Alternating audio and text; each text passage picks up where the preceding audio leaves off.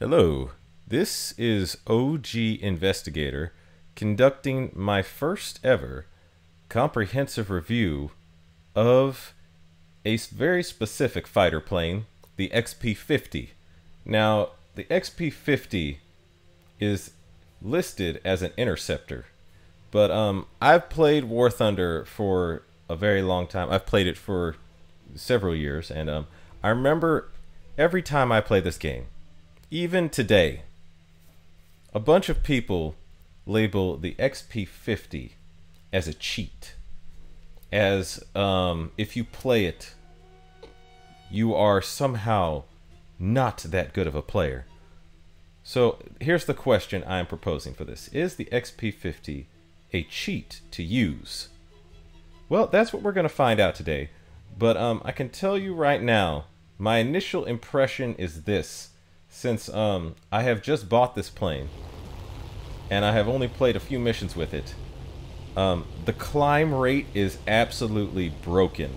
And that's what makes the XP-50 so good at its tier. Now, here's a tip when you're flying the XP-50. The engines overheat if you use them at 100% or 100% throttle the entire time, and it will damage your engines. So if you look at my throttle, what I'll do to avoid this is I will lower it to about 98, 99% throttle, and that will make all the difference with the XP-50. It avoids all the it'll still cause your engine heat to go in the yellow, but it won't cause it to go in the red, and you don't lose hardly any speed, any noticeable speed. Anyway, the XP-50 was a land-based fighter developed by the United States Army Air Corps at the time. And it's an interceptor aircraft, so its main goal is intercepting bombers. But in War Thunder, it's actually very fast, and it has a very, very good lift ratio. So it's basically, you could, when you're on the runway, you could immediately go to max throttle, and your nose, if you pull up, the nose will go up, and your plane will want to take off, like almost immediately. I've noticed though that when it comes to turning, the XP-50 is not the best turner for its tier, but it's actually pretty good for what its speed gives you, for what its role as an interceptor gives you. So you can't outturn most fighters, but you can still outturn some like the Focke-Wulf 190. Zeros are absolutely out of the question. When it comes to dogfighting, this plane is far more a boom and zoom fighter than a dogfighter. And the armament is, I would say, good for its tier, but lackluster in most cases in that there is not enough 20mm. So you get two 20mm, two 50 cals, and for the 50 cals you get 1,000 rounds, but for the 20mm you only get 120 rounds. Well, unless your aim is absolutely spectacular, you probably will get only 2 kills with the 120mm. The average player may get 2 kills. I'm going to see if I can target this whirlwind here as he's picking on this B-17. The one refreshing thing is that you can actually outclimb and outperform the J2M in a lot of cases. Because I remember when I was playing this game, oh, this guy's going to turn into me. Let me see if I can take him down. There we go.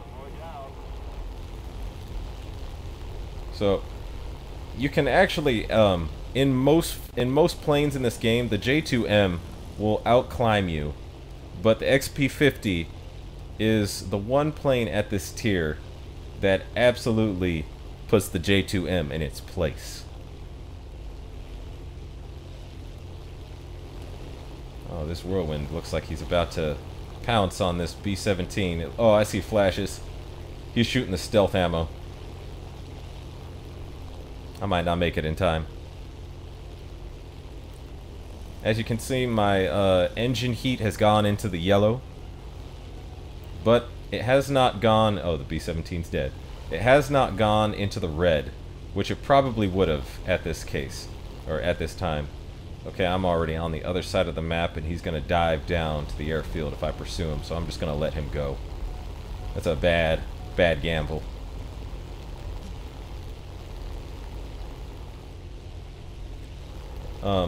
You can't, I would say, take a lot of hits in the XP-50, because it is a very light and lightly armored aircraft, and the one redeeming thing is you can lose an engine and still easily make it back to the runway having lost your engine. So the redundancy is good, but the rest of the plane, paper mache when it comes to taking hits.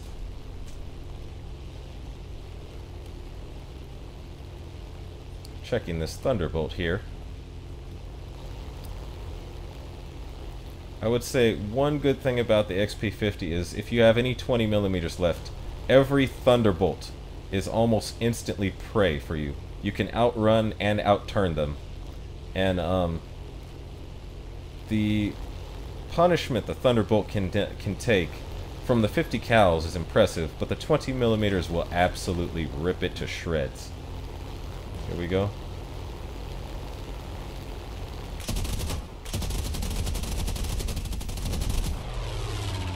Alright, that's him. Assuming the fire brings him down. I think I got him. Oh my goodness. This is what happens when you get caught not paying attention. You get caught slipping.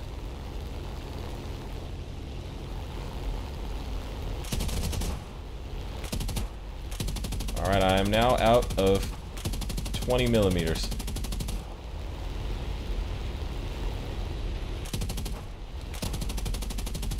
Okay, this guy is giving me a run for my money.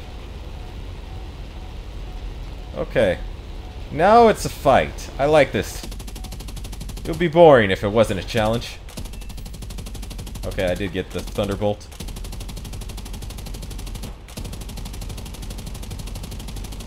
I'm still getting some hits on him. As you can see, 250 cals is actually not that good when it comes to effective armament. So once your 20mm are out, I'm out of 50 cals now. Well, that was fun. I must now run to the runway. I think I'm gonna head to the northern one. If he decides to turn around and go after me, that one's closer. Which he did, of course. Okay, now I have to run. Maximum engine throttle.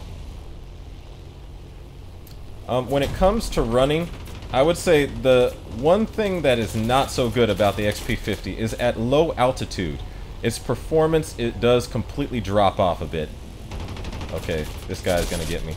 And if you find yourself in contact with anything like a P-51 at low altitude, you are at a complete disadvantage. This guy's probably gonna get me if I can keep him moving. Okay. Now you can keep jinking it a lot, but yeah, he got me. You know, like I said, the plane, when it is not so good at taking punishment. So I would advise against that. Having said that, my ultimate view on the XP-50 is this. If you focus on climbing and using it as a boom and zoom fighter, it is probably the one of, if not the best planes at its tier. I would not say it's quite cheating, but it's got clear advantages and disadvantages. And if you stick to the advantages, you can do incredibly well in this plane. So if you are looking to buy a premium fighter, I highly would recommend the XP-70, or XP-50 I mean. And if you look at the rewards you get for terms of Lions and RP, it's actually very high. Especially if you have a premium account right now, but I only have it for one more day and 1 hour left. So yes, this is probably the best plane in the game for grinding silver lions. Anyway, that is my comprehensive review of the XP-50. And it is a plane I would highly recommend you purchase, especially if you need silver lions.